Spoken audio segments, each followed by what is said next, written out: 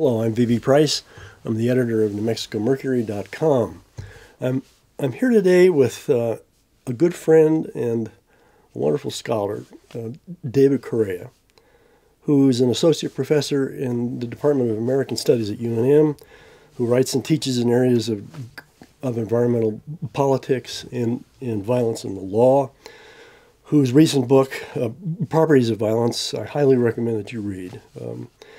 David's also been a major player in galvanizing public opinion about what many of us in our town recognize to be pretty classic bully behavior on the part of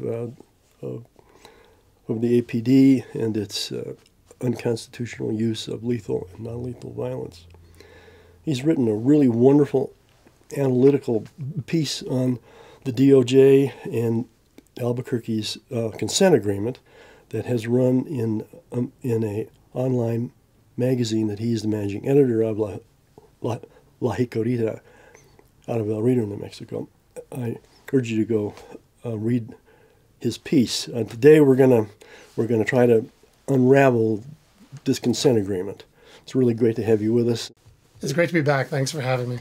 When you read the DOJ Albuquerque consent agreement, you see right in the executive summaries, about, I think, number 8, where it's said that the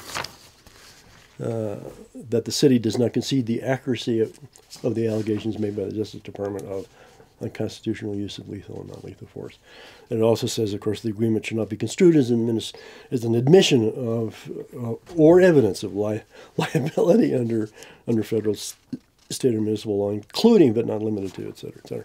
So this sort of sets the tone, I think, for the whole thing. And I know you have some very critical points of view about this, and I'd love to get right into them. What do you think will be the role of the monitor? And what are his powers, and what has he been kind of thrown to the wolves? Yeah, well, we're going to have to find out who that monitor is. It'll take a while. I doubt that they've officially begun talking about who the monitor will be. There's a process through which people can apply, can nominate themselves. I think that the thing that's most clear to me in reading this 106-page agreement, which is supposed to finally resolve the problem of police violence, it's supposed to really take everything we learned about APD in that findings letter released by the Department of Justice in April and make it binding, legally binding, and force the city to do those things.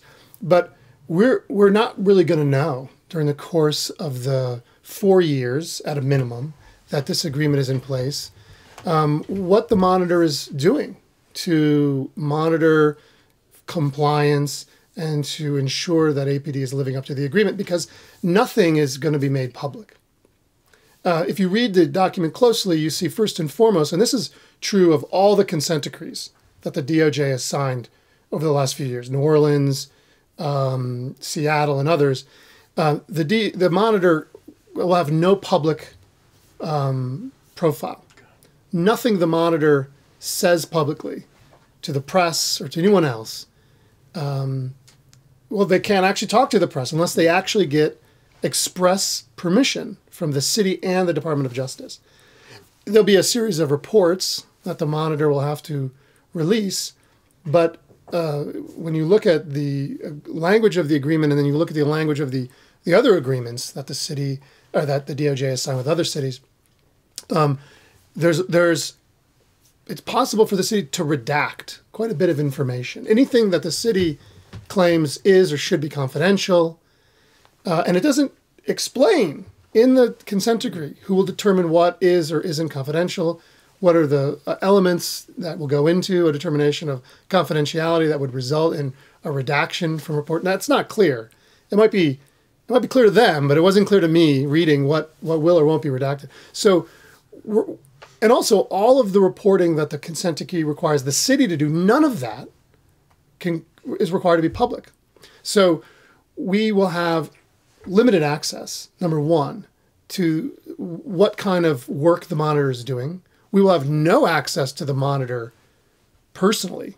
Even though the monitor is required in this agreement to have meetings with community stakeholders, it doesn't say who those community stakeholders are, how they're to be determined and located, if they have access to any of this information. None of that's clear. The only thing that's clear is the monitor does have authority to force compliance, can call on the courts to force the city to do it if they're recalcitrant, and will release information, but some of that information can be redacted.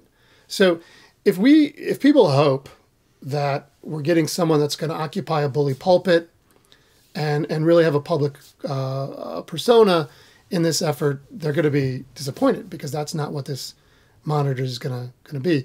And so,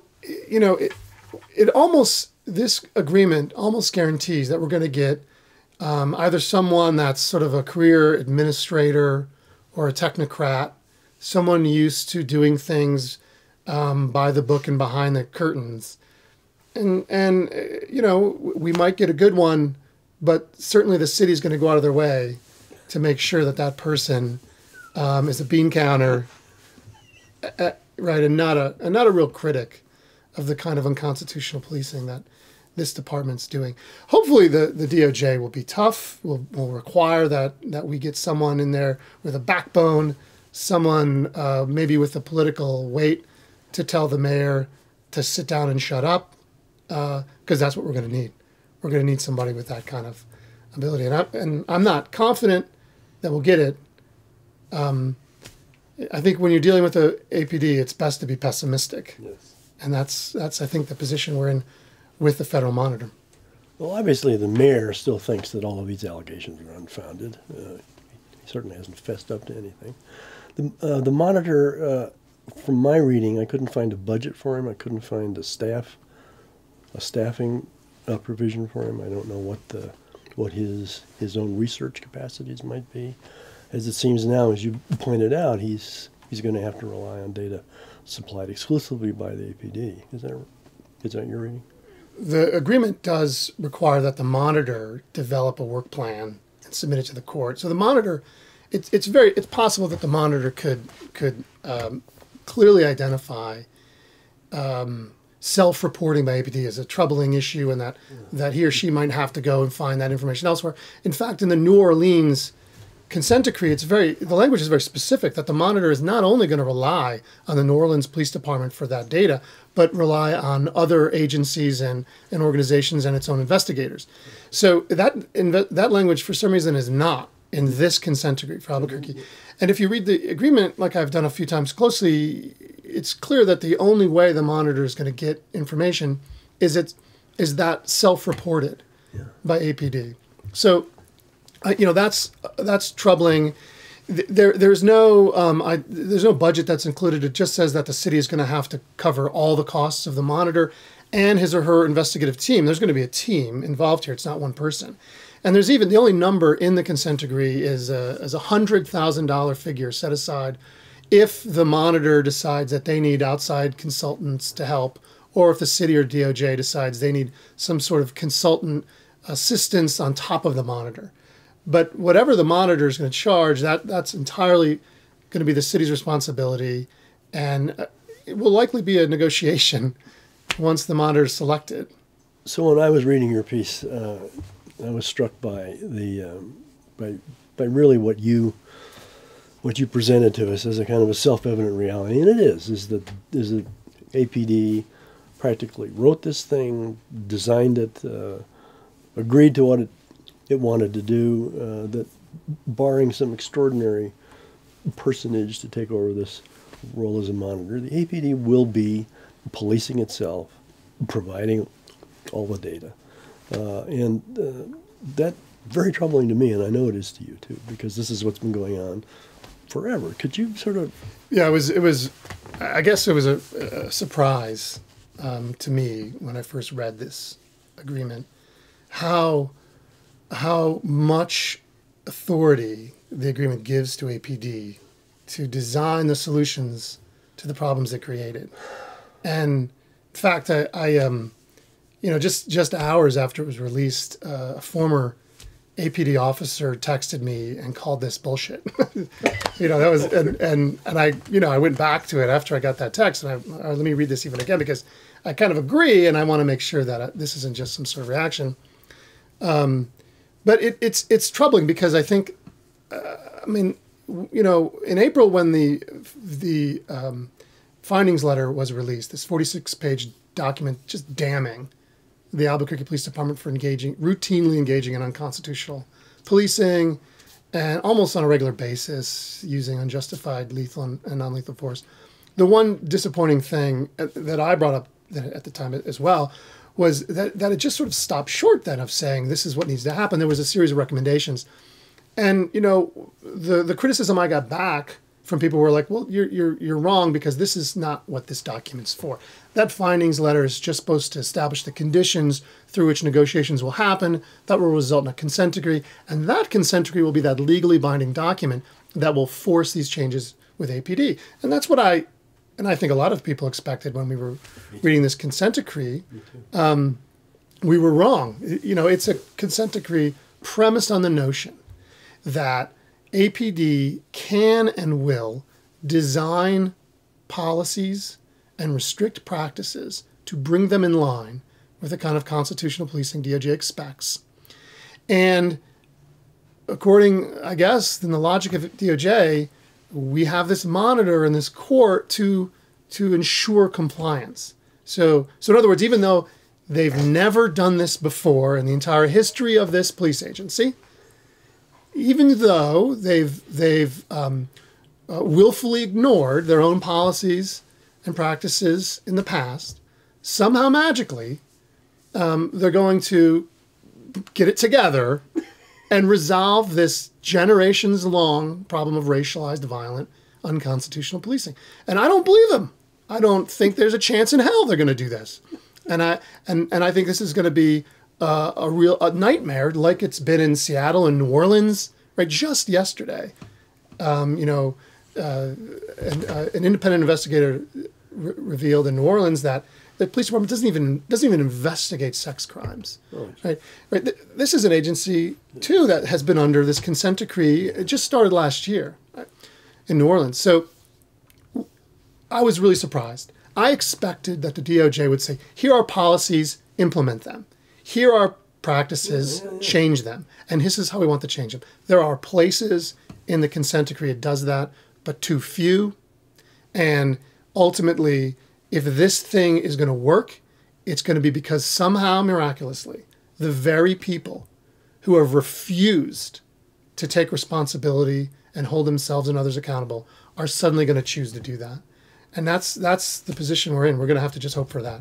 So as I look at this thing, it seems to me, and it seems to Benito too, that none of the deaths and precious few of the shootings, I think there've been 40 we're now dealing with or more, would really have anything to do with this document. The crisis intervention, which I know you've really analyzed really closely, seems to be a joke.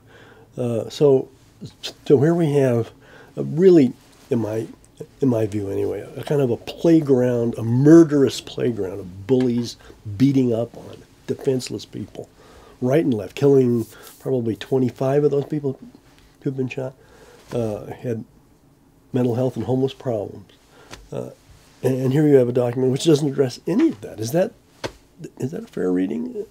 Yeah, I didn't address this specifically in my analysis of the consent decree, but I've been thinking about this over the last few days, and I think a really useful way of considering the value and the possibility of this consent decree would be to consider what would happen this year, next year, if another James Boyd incident happens, or if another incident like that happened to Christopher Torres or Ken Ellis III or Alan Gomez. What would happen? And if you read the document carefully, you realize that those would still be considered justified uses of force. Because at every point in the agreement, and in particular the use of force section, which in my mind the use of force section and the crisis intervention sections of this document are the most important ones. as you point out, that's really where the problem is, obviously.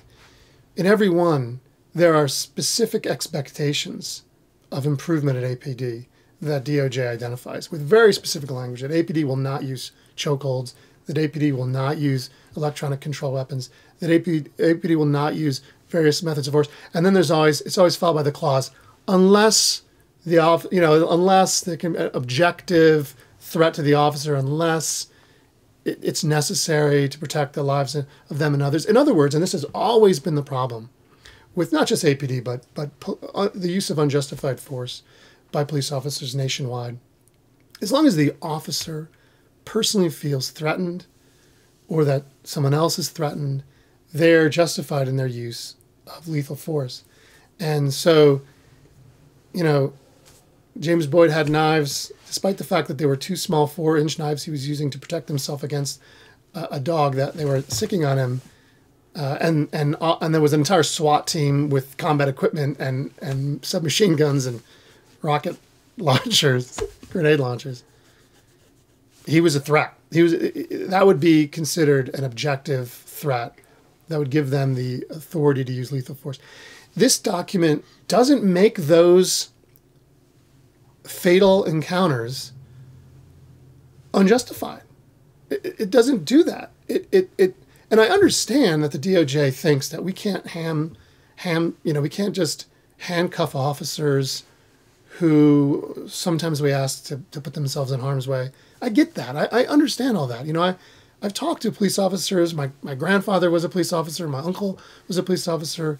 My brother-in-law is a police officer. I get all that. I don't think any of us want to put people in harm's way. No. But we have to really be honest about what the problem is and what the solution is. And the solution in this department is not leave it up to the guys on the street, because they're making the wrong decisions, and they have. Not all of them, but too often and too many of them. And the DOJ consent decree here doesn't really address that. Ultimately, those tragic deaths and those families that are grieving and will be grieving for the lives lost, there's nothing really.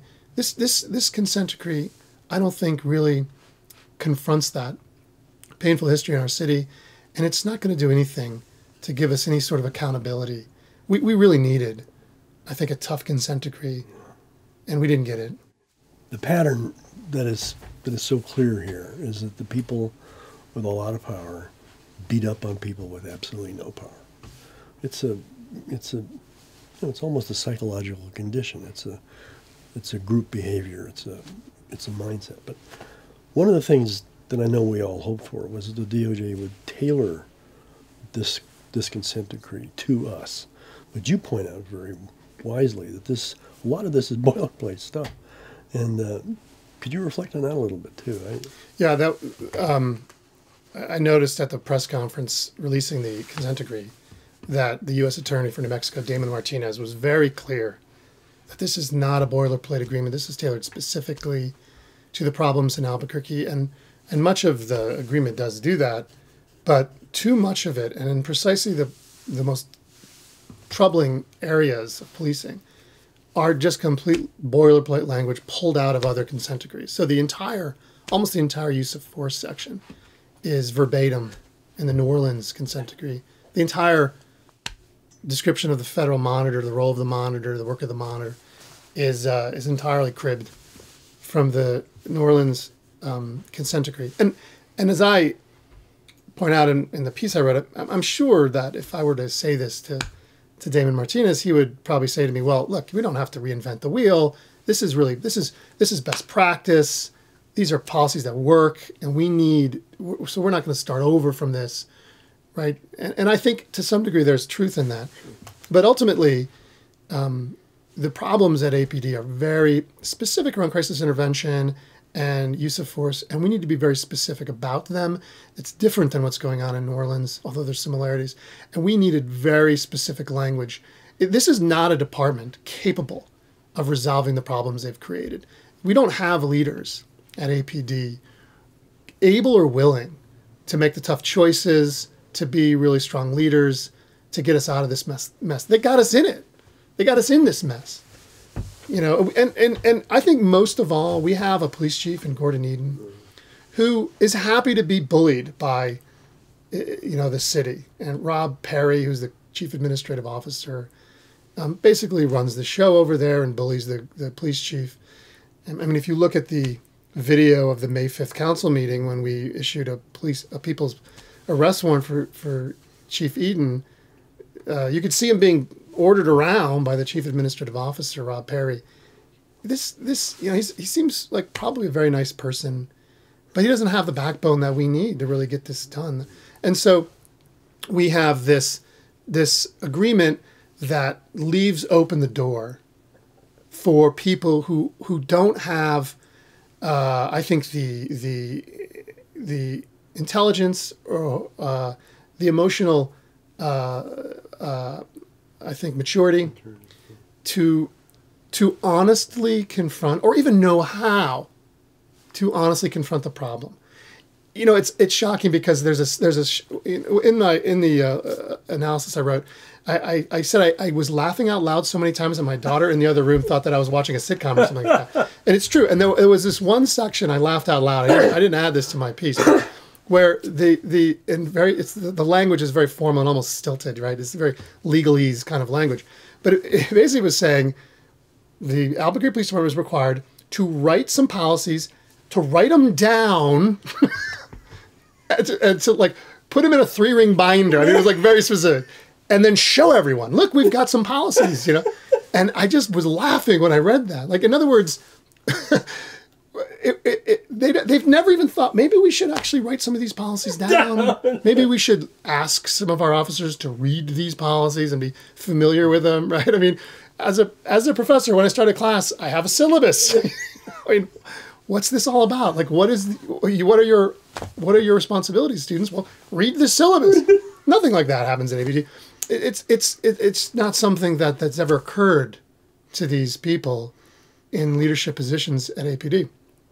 And mostly it's because, you know, and what we've learned about APD is that the leaders at APD, the people who get promoted, are the people that come out of the really aggressive units like SWAT, K9, Rope, the bomb squad. If you get experience in these really aggressive, military-focused units, that's how you get promoted. And these are units that they don't have a plan. I mean, it's just like, let's get out there and let's, you know, and that was another thing in the agreement. Like, how about you should have pre-meetings before deploying SWAT, post-meetings where you debrief. They don't do that on a regular basis. I mean, that's how Alan Gomez was killed, was that a member of SWAT just showed up, drove his car to this. It wasn't like they arrived together, they had a plan. He just drove up, pulled out his gun, and shot Alan Gomez. So to think that people in leadership positions at APD who have never even thought it important to promulgate policies to guarantee constitutional policing can now suddenly do it is absurd. And, you know, it's ultimately, I think, going to be a really tough job for the monitor. This is not going to be a simple thing. I see us coming to a head 6 years from now when the city's going to try to sue the DOJ to end this. And that will only be if we have a tough monitor that refuses to let them off the hook after 4 years. And that's, I think, where we're headed. So we know that Chief Eden used to run the police academy, the state's police academy. We know they're under a lot of pressure and a lot of analysis right now because there's cheating scandals and other kinds of things. Could you comment on the appropriateness of this teacher being the head and the leader of reforming our police department? Yeah, I think that there's a couple of problems with this agreement, and it's not objectively part of the agreement, but it should have been something that the DOJ recognized and clearly either didn't recognize or ignored. But it's the fact that you have someone like Chief Eden in charge at APD, and he has no experience running a municipal police department, right? As you point out, he was in Mexico Public Safety, he was in Santa Fe. He had ultimate authority over training that we know has failed in every possible way. You know, from the cheating scandals where they were just giving officers the answers to the tests, to their refusal to release information publicly about the training, to basically train officers as though everyone's armed, including children, to make sure that we have this sort of aggressive policing in the state. And that's his experience. He doesn't have any experience leading a municipal police department, much less reforming a municipal police department. I think we need someone with some real long experience at community policing, someone who's committed to community policing, not committed to these ridiculous dog and pony shows of public meetings where he's going to... I mean, one of the ridiculous things in this consent decree is that now every single officer is required over the first 2 years of the agreement to go to public meetings. They have to go. It's like the teacher's telling them to go to these meetings. So the next time you're at your neighborhood association meeting, if you see a cop in the corner bored looking at his cell phone, it's because he's forced to be there. You don't accomplish community policing by forcing your officers to engage the community. You hire officers who want to do that and are trained to do that. And we don't have that. We instead have a guy like Chief Eden who comes out of a milieu, first of all, of secrecy. He was a U.S. Marshal. There's one agency that you can never get information out of. It's the U.S. Marshals. So he's trained, play it close to the vest. Don't tell anyone anything. Don't give any information out. And secondly, he spent a lot of time in Santa Fe defending training policies that have directly contributed to the problems of unconstitutional policing in Albuquerque. And that's the position we're in. That's our leader. That's the guy who's going to have ultimate authority to make this thing work. And that's the one thing we knew couldn't happen, and that happened. Well, we also know that a good number of his students, if you will, at the academy are also in the APD. So when we talk about crisis intervention, what comes to mind is one of the shooters of James Boyd was heard to say on some tapes that were recently listened to, I believe that's the case, saying that this guy is if you pardon my French, a fucking lunatic and ought to be shot. Now, this is not my view of crisis intervention. What does the consent agreement say about that? And how do you think we ought to be doing it? It's a long section in the consent decree on crisis intervention. And let's take up two elements of that. Okay. First is very clear language in the agreement requiring extensive training in crisis intervention. I think that it's a problem, I think, to think of crisis intervention as a different kind of training other than what the officers should be trained at in the beginning. That's the whole point. Right? This should be the whole point of it should be embedded in the curriculum. Basically, it shouldn't be let's give them an extra 40 hours of crisis intervention training. Let's make sure supervisors have crisis intervention training, and let's let APD design that crisis intervention training. That's literally what this agreement. That was another place I laughed out loud when it said that APD will train their officers in leadership and ethics. So am I to understand that Gordon Eden, Rob Perry are now going to design ethics training for officers in APD? That's what the agreement suggests to me. But even more troubling to me is language about COAST. And COAST is a civilian unit of APD. The acronym stands for Community Outreach, and it always confuses me it's basically a community outreach and like crisis intervention team, civilians who are supposed to go out, work with APD officers to help identify people who are in mental health crisis or who need mental health services, and to get them those services.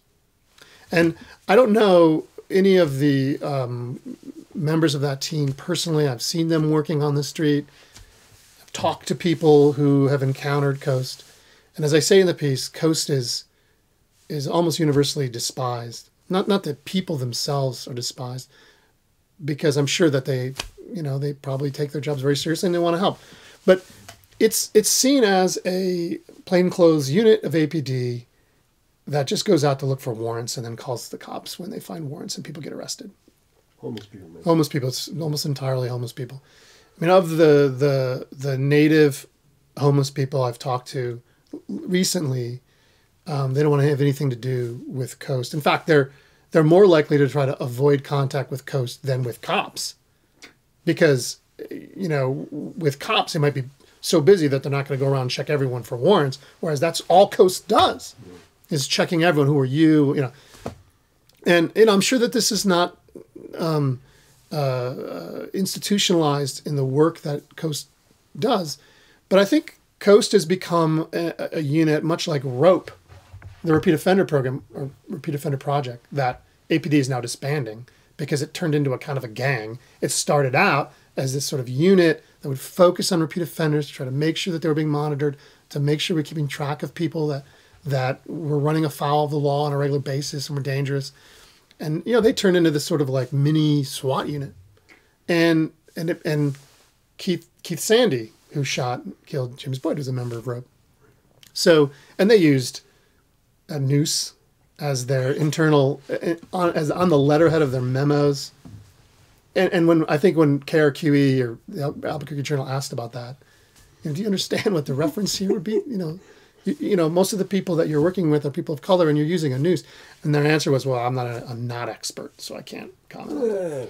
So they're tone deaf, right, to what they're doing. So I think the problem really here with Coast is, if we really care about connecting people to mental health services, and if we really care about getting people who are on the street the services they need, whatever that is, APD can't do it.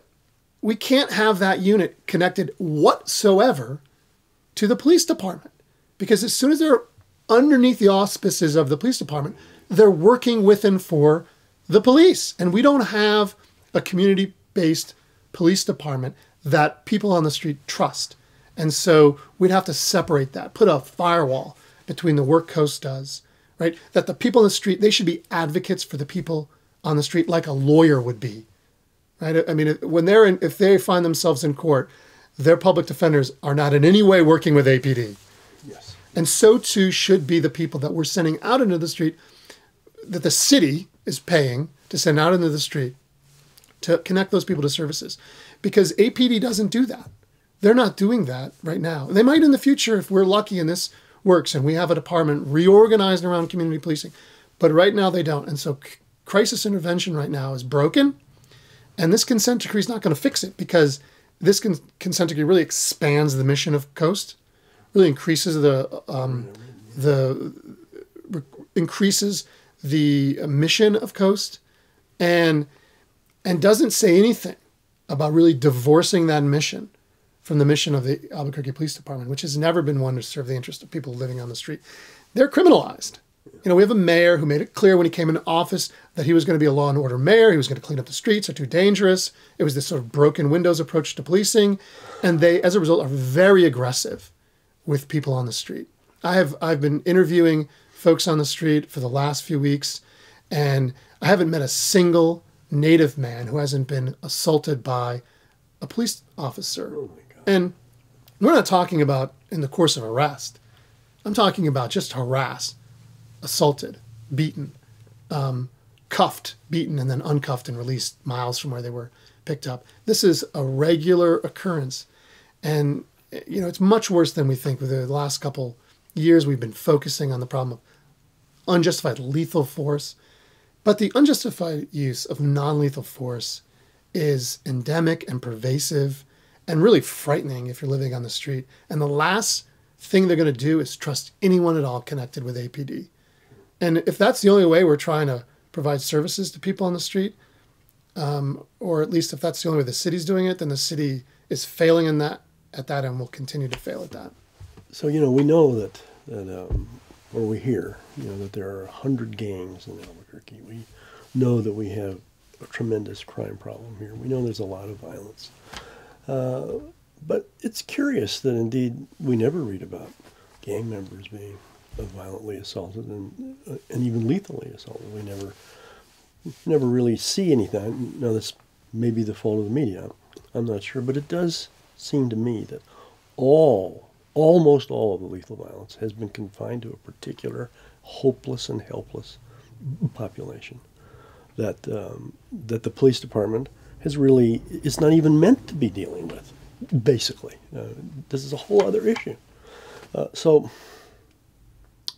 what do we need to do? What can we do? What's a better approach?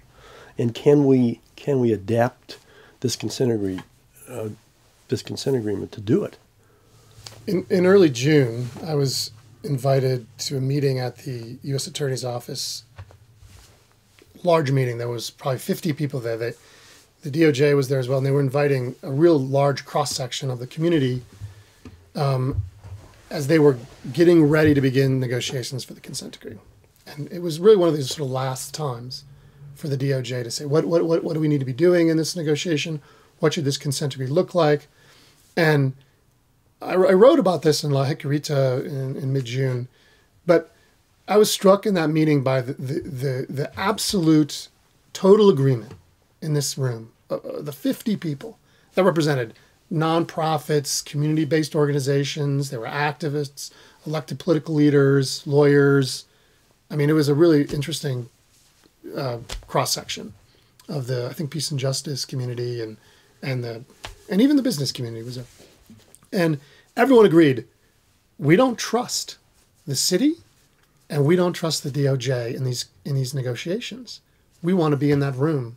We want to be a part of those negotiations. And that was a non-starter. I mean, after 3 hours of people saying, this is what we want, and this is how we want it, we want to have our representatives in that room, part of the negotiation, or at the very least, observing that negotiation, reporting back to us. And at the end of that, like 3 hours of describing what we wanted and what it was going to look like, Damon Martinez, the U.S. attorney, said, nope, that's never going to happen. That's never going to happen. He's like, there's no way I could trust that negotiation to work well if it's not confidential. I mean, these were legitimate concerns. I understood what he was saying.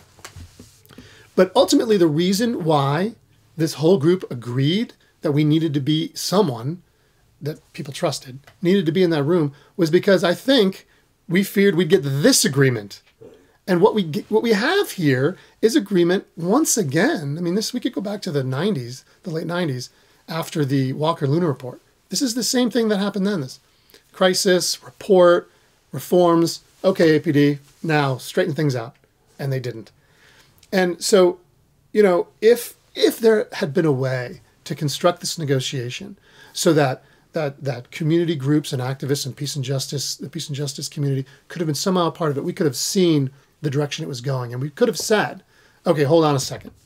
This is a non-starter. You cannot produce a consent decree that leaves it up to APD to design the solution to the problem they created. Rather, okay, DOJ, you're not comfortable imposing specific policies and prohibiting a variety of practices. Okay, then let's create an independent commission, and let's populate that commission with people not connected with the police department here or the administration, and let's charge that commission with writing those policies that the consent decree says APD gets to write, with identifying the problems and prohibiting the practices that the consent decree lets APD do, and then let's impose that on the police department. That would have been the way to do that. You know, the agreement creates a force review board. It creates a mental health advisory committee. And these bodies will operate during the course of this consent agreement to promulgate the kind of policies and to produce the kinds of outcomes that we want. They are entirely controlled by APD, those bodies. I mean, only the mental health advisory committee or board will include community representation. But APD will decide who that community representation is. That's the wrong way to do this. What DOJ should have done, and this is why I was very critical of Damon Martinez when he said this was tailored to APD. It was not tailored to APD. If this were tailored to APD, then the Department of Justice would have recognized that this is not a new problem. It goes back to the 60s and the 70s. There have been previous efforts to resolve the problem. Often those efforts leave it up to APD to design the solutions. They never do it. Right? They'll design those solutions, but then they'll ignore them. Then they'll have new leaders will come in and they'll just undo all the work that other ones have done. If they had really recognized that this is an historical issue, this is not just new, it's systemic and it's intractable and it can't be solved by APD, then they would have started by saying, all right, this agreement creates this body that will have binding authority to impose the kind of policy changes and the kind of practices that will guarantee constitutional policing and community-based policing. We didn't get that. And partly, I think it's a function of the sort of the secrecy of the negotiations, the way the city has refused to acknowledge any of the problems, even as you point out, even to date, they refuse to acknowledge these as real problems. And I know that this would have made for a difficult negotiation. The city would never have wanted to agree to give authority to a non-APD promulgated board to impose policies. But that's how bad things are. And it would have been worth going to court to sue APD. You know, this agreement basically is a way to avoid going to court and forcing APD to make these changes. And if there would have been people from this community, people who have been working on this for years and years and years, they would have said, this is a non-starter. I'd rather go to court and risk losing than leaving all this up to APD. And, you know, the DOJ isn't familiar with that history. I mean, that history didn't figure into their April findings letter. That history doesn't figure into this consent decree. And I think ultimately as a result of that, because we're ignoring that history, we're going to keep living it.